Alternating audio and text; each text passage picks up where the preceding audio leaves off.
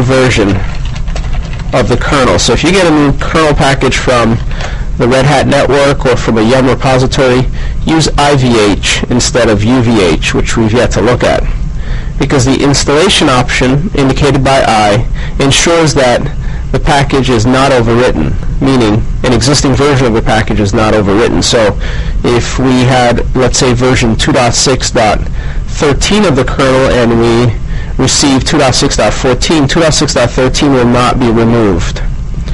So installing a program is very easy, especially when there are no unresolved dependencies. We see the hash marks for preparation and installation, and once it's been installed, it's available for querying locally using RPM query.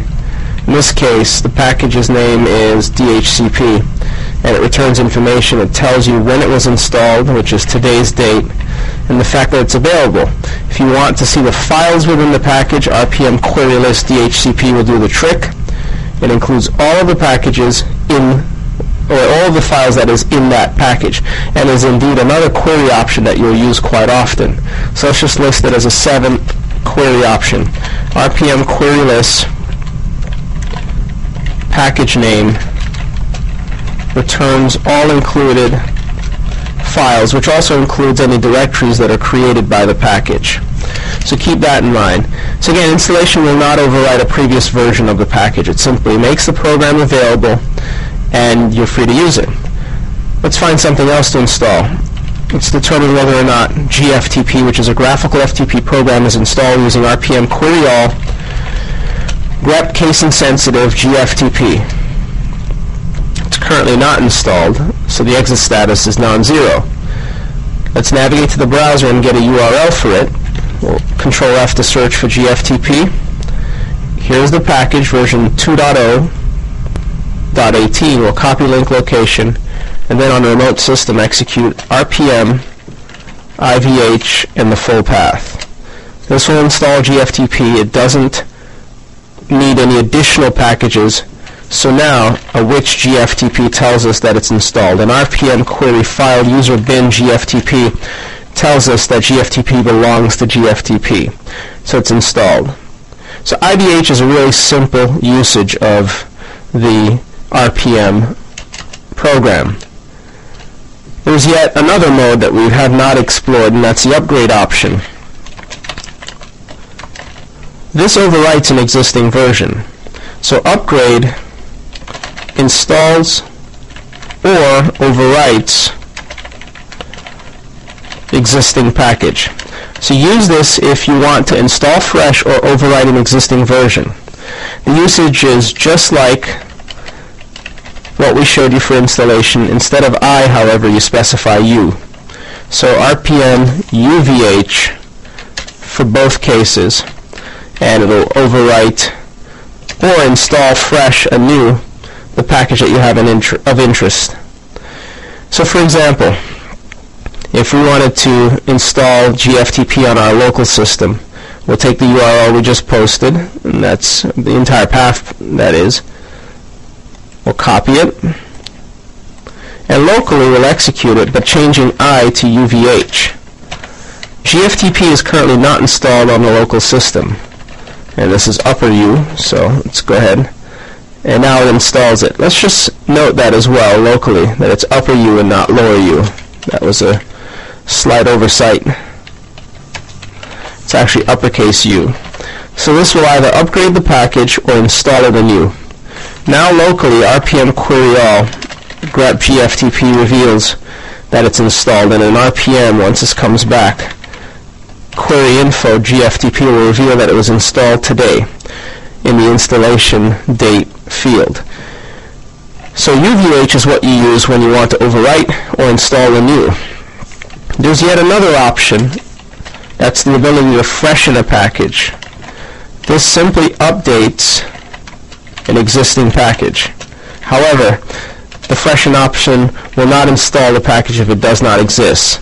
So note, will not install the package if it does not exist locally, meaning it has to be installed for it to work, and it uses the uppercase F option. So RPM FVH start.rpm freshens the current version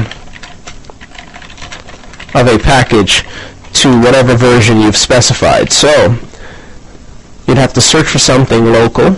Let's see, for example, if we rpm query list grep or rpm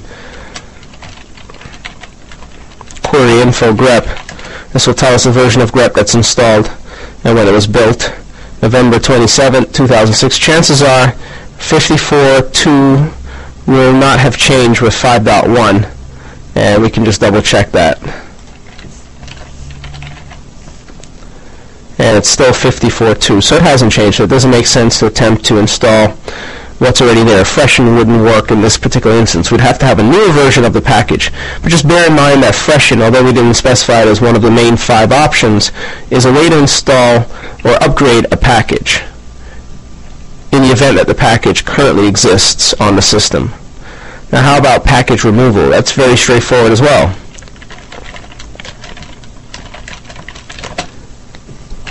rpm-e with optional VH for the verbosity and hash marks, followed by *rpm, removes a package. However, the removal process takes into account dependencies, so if it sees that by removing the package you'll break other packages, it will complain. So let's just note, removal process considers dependencies and will complain if the removal will break one or more packages. To get around this, use the no deps option or no dependencies option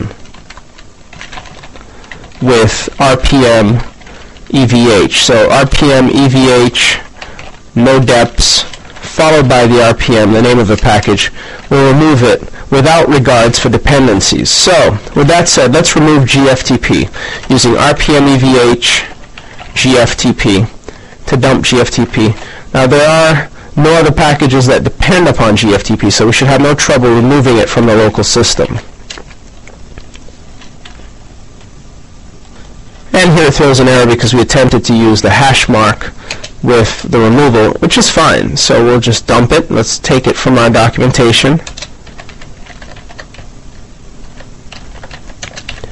And this version of RPM supports the hash marks only with installation, which includes upgrades as well.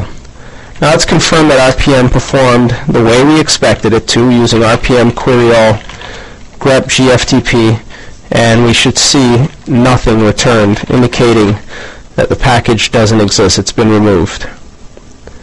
Let's remove it from the remote system as well. RPM EV GFTP as well as DHCP.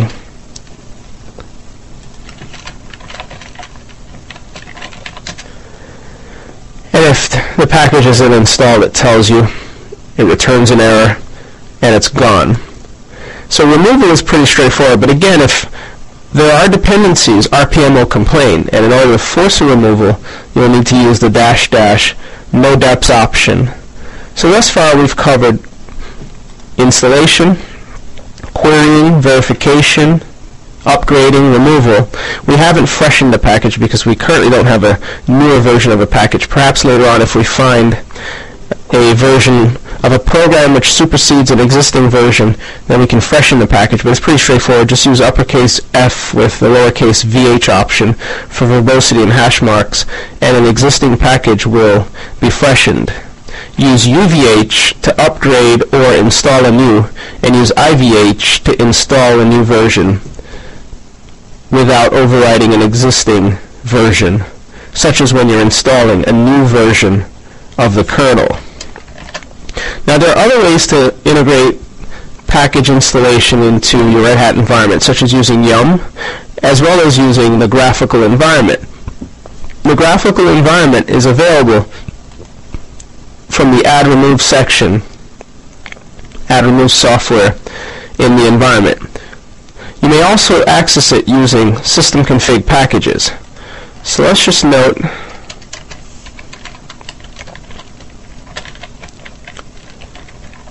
package management GUI.